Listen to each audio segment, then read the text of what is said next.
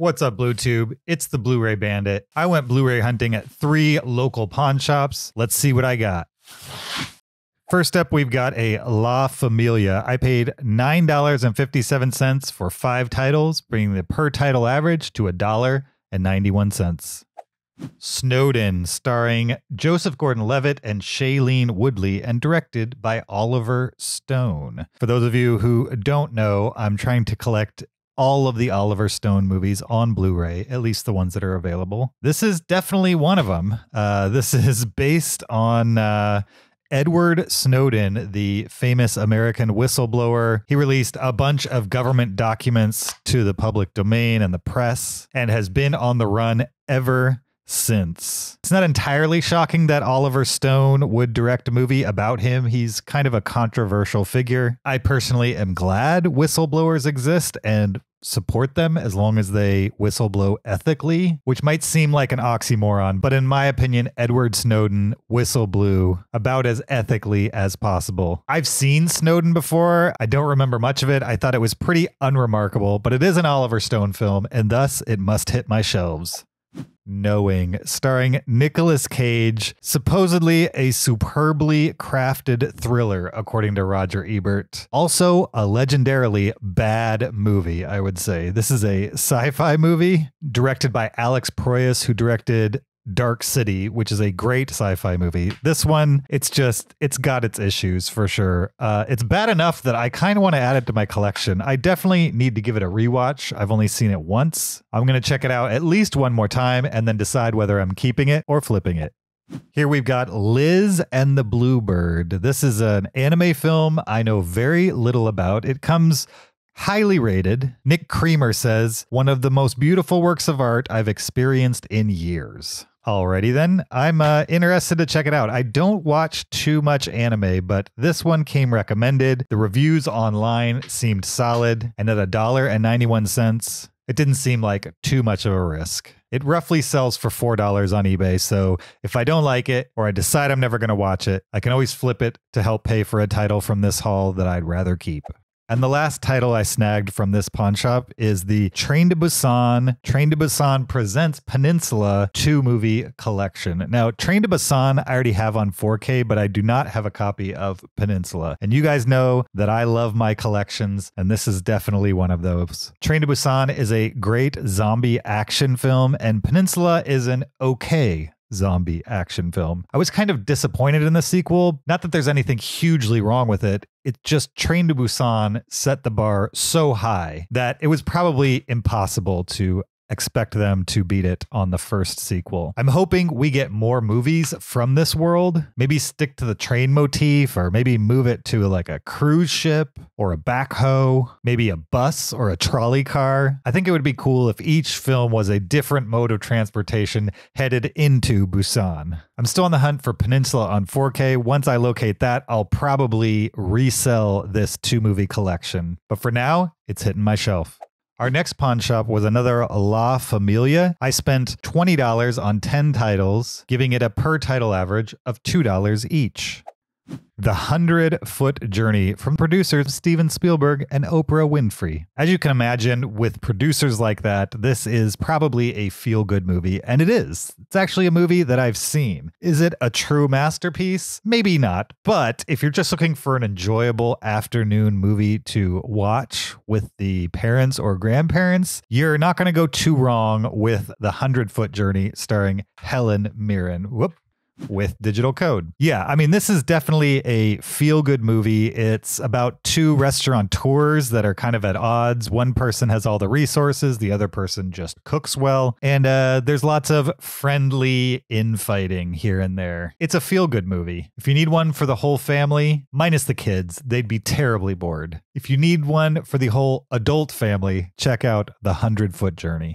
And here's a kids movie classic that I love and watched a ridiculous amount of times when I was a kid. Chitty Chitty Bang Bang, starring Dick Van Dyke and Sally Ann Moss. I loved this movie as a kid, but I got to admit, I probably haven't seen it in 20 years easy. I have no clue if it still holds up. I do know that this copy is sealed and brand new and runs for about $6 brand new on eBay. I haven't decided whether I'm going to keep it purely for nostalgic value or sell it to help pay for some of the titles in this haul I'd rather keep until I decide it's getting added to the collection. From a movie I've seen a bunch to a movie I've never seen, this is A Letter to Three Wives from the 20th Century Fox Studio Classics collection. I guess maybe this is like their Warner Brothers archives or something like that. I'm pretty sure this movie is from the 50s or something. 1949 it looks like, so almost the 50s. It's the winner of 2 Academy Awards and nominated for Best Picture. I know very little about it. Let's look at the description. 3 women whose boat trip is delayed when they receive a letter from a friend who claims to have run off with one of their husbands. Okay.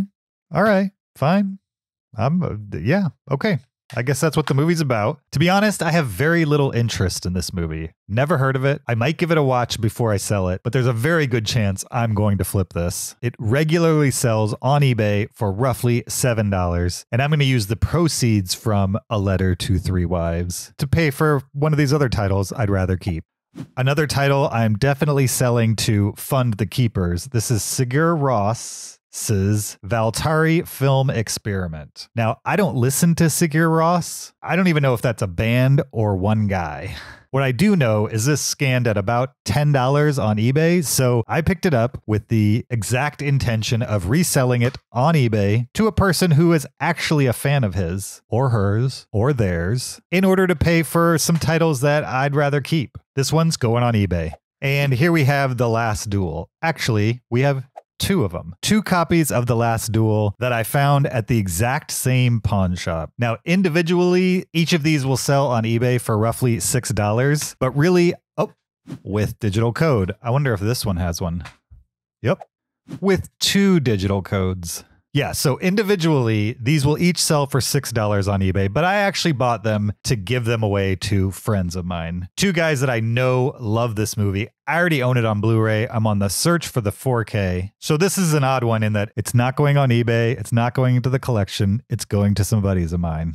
Next up, we've got Satellite Girl and Milk Cow. What a title. Another anime that I have no context for whatsoever. I had never heard of it. This one is brand new and sealed. It fetches about $3 on eBay. I'm not even sure why I bought it because I try not to flip titles that are only going to earn like $1 for me or so. I'll probably put it on eBay for $6 or $7 and just kind of let it ride and see what happens. Sometimes the other sellers who have it on the site will sell through their stock and you'll end up being the only one on there for a while at a certain price and then it'll go. I think that might be what I have to do with this.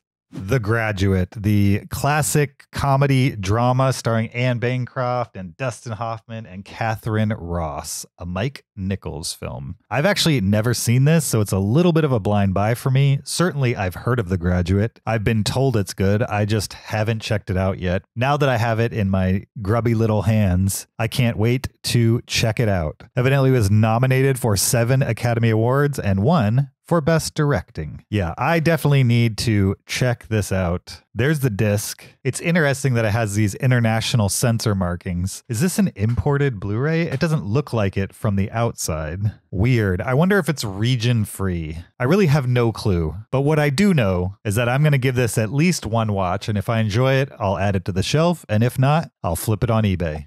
Run Lola Run, truly a classic of independent foreign filmmaking from the 90s. This movie cooks. I love it. It's basically telling the same story over the course of 3 or 4 times in the film, and then giving you options as far as how the story might have changed based on this decision or that decision. It's also got a killer 90s techno EDM soundtrack. I love everything about this movie. I know there's a 4K out there somewhere. I think it's in a big set of Sony 4Ks that I just can't quite afford, but I would like to get my hands on that 4K. So I'm going to flip this one to help pay for some of the other titles in this haul I'd rather keep. And finally for this pawn shop, I've got Sleuth. which is in a pretty gross case. I mean, this case is disgusting. I'm going to replace it. Sleuth stars Michael Caine and Jude Law. Supposedly it's wickedly entertaining. You can tell by this case that it was a very early Blu-ray. Yep, this one came out in 2009. I think the first Blu-ray rolled off the shelf in 2007. So this was one of the first. I really don't know anything about this other than it's directed by Kenneth Branagh, who definitely directed the first Thor movie. He's an actor in his own right. There's the Blu-ray. No digital code. This was way before they provided them. Yeah, I don't know anything about Sleuth, and this actually isn't worth much on eBay, roughly $3, but it seemed like an oddity with a good cast. I'll give it one watch and then decide if I'm going to keep it. And at our last pawn shop, I got this.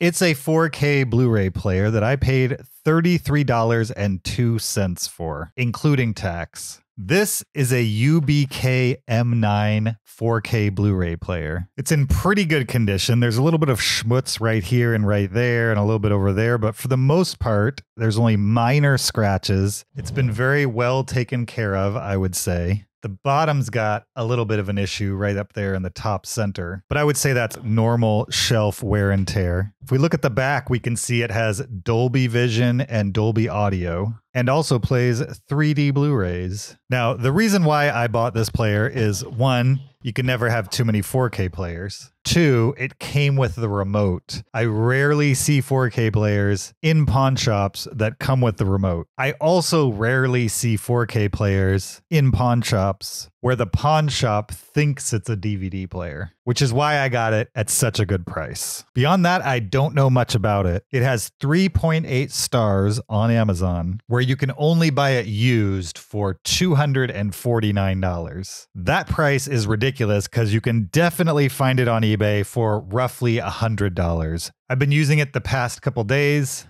and this thing is rock solid. Don't forget, when you're out Blu-ray hunting, to swing through the electronics aisle and make sure there's nothing pushed to the back of the shelf. You never know what you might find.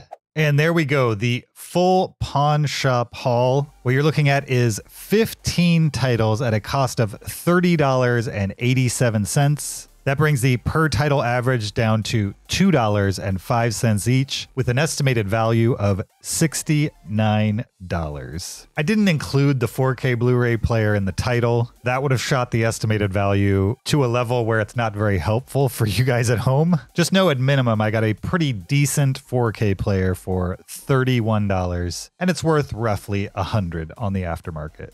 Don't forget to like, subscribe, and leave a comment for the YouTube algorithm. Doing any of those things really helps the channel out. The numbers are key to everything. Thanks for watching. Until next time, goodbye.